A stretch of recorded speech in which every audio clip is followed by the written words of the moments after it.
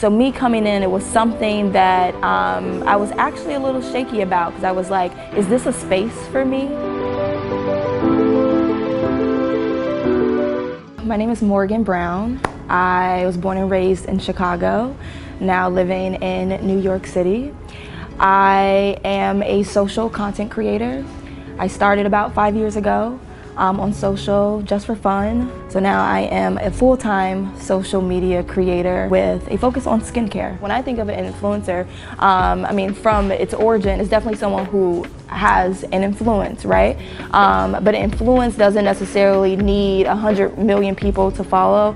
It doesn't also need 100, I don't think numbers matter when it comes to influencing. Rather, it's all about the content that you are actually putting out or giving to someone for them to receive in order for them to make some change, like in their life, or a shift in perspective in some way. So that's how I view myself. I actually coin myself a creator, as I love to create stories. I love to tell stories, and I love to give them to people in order for them to kind of see something a little differently, or learn about something that they possibly never encounter or never experience. Don't get me wrong, I don't work a 9 to 5, but I work hard in what I do. This was a path that was not paved out for me. There was no 1, 2, 3 step guide. A lot of the people who are in the influencing world, they started from ground zero. It was nothing like given to us. So I think we deserve a little bit more than, hey, she just has numbers on Instagram or some social platform. 2 years ago is when I lost my father. I would say since that moment, I started living in just a different truth about myself, how I receive things, how I take things in, how my perception of things. So when I see how I move now in my career, or more generally in my life, I definitely I have to move intentionally now. I move with purpose. I move with light that beams from my father. I have prioritized doing things that always feel good for me. So with a marketing degree, which I now have, I had an interest in consumer behavior, which makes a lot of sense with what I do. Also digital analytics and social production.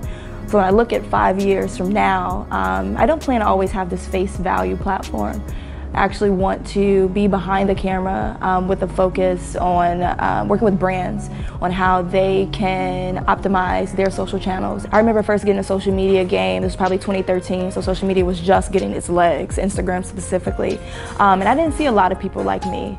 I started on YouTube, and who ran the YouTube community was definitely young, white girls sitting in their bedroom that looked absolutely nothing like me. And I always had a question where are the girls that represent me? So me coming in, it was something that I was actually a little shaky about, because I was like, is this a space for me?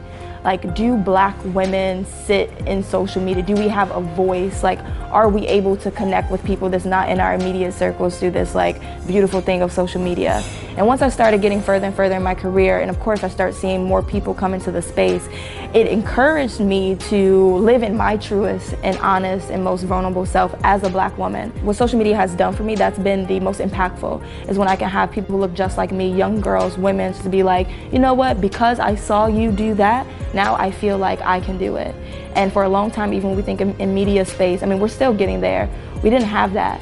So to have something as tangible and quick as social media, I mean, it's life-shifting. Hey, what's up, guys? My name is Morgan, and this is Behind the Magic.